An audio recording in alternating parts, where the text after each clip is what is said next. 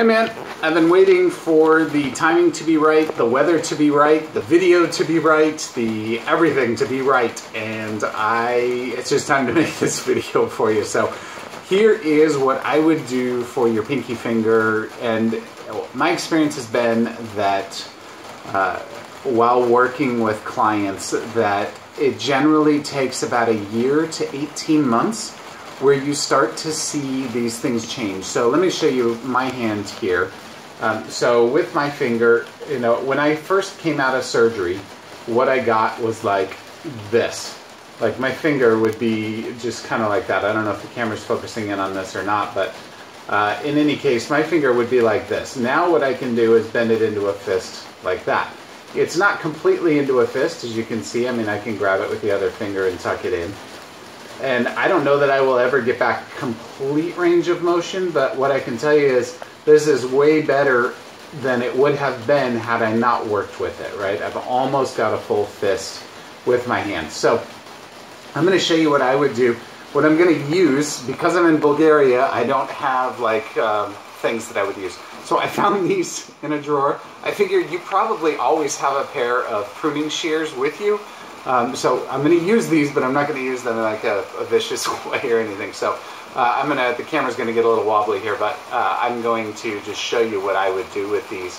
How I would use something like this with your pinky to strengthen that last knuckle so that you'll over time develop the looseness in that tendon and actually get it to slide through the sheath that's inside of your finger. And depending on what they did for the surgery, it sounds like you had a really good surgeon, so probably not a huge deal there. But in any case, generally what I have seen in working with people with this kind of thing, with loosening tendons back up, is that it will take anywhere between 12 to 18 months of just like working at it, a few minutes here and there, 3 to 5 times a day, which is not that hard to do. So what you're going to want to do, all right, so here's your hands. Pretend this is your flat surface that you've got it on, and you've got your pruning shears, right? You've always got a pair of pruning shears with you because that's your work, so, or at least your hobby.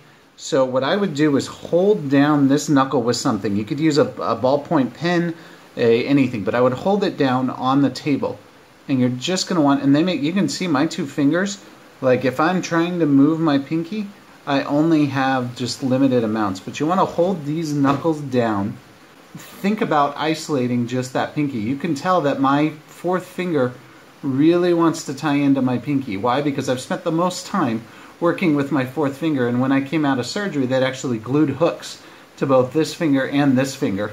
And so all of the therapy that I did for several weeks after surgery tied both those fingers together. So the movement, my mind always wants to move both fingers. But if I think about it, I can get that pinky just to move by itself. Now my therapy was all on this finger, so what I did is, and you can see that pinky wants to move with it, but just start moving that one joint and hold down the other joints with something flat. Again, you could use a ballpoint pen, but just something that will hold down your finger flat and then work that joint. So for you, in this case, I would hold this here. Think about working that joint without moving the other joints on your hand. It's kind of like, like this activity where you learn to do just that or just that, and you can teach your mind to just move certain fingers, right?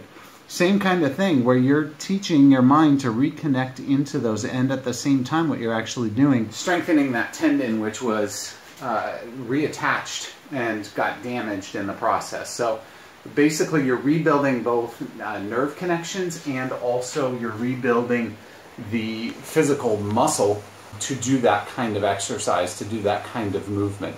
The more you can do that, the better off you're going to be. And honestly, I would give yourself anywhere between 12 to 18 months of doing that a couple of times a day, 2, 3, 4 times a day, 3 or 4 minutes or something like that. That's not a prescription. That's just been my experience in working with people with scar tissue, is that it just takes that long for that kind of movement to break up that kind of scarring. Hopefully that makes sense. Sorry, I got something on the ground here. So hopefully that makes sense, and please let me know if you have any questions on that from your experience when you try it out, but hopefully that's helpful for you. All right, I hope you're having a great day.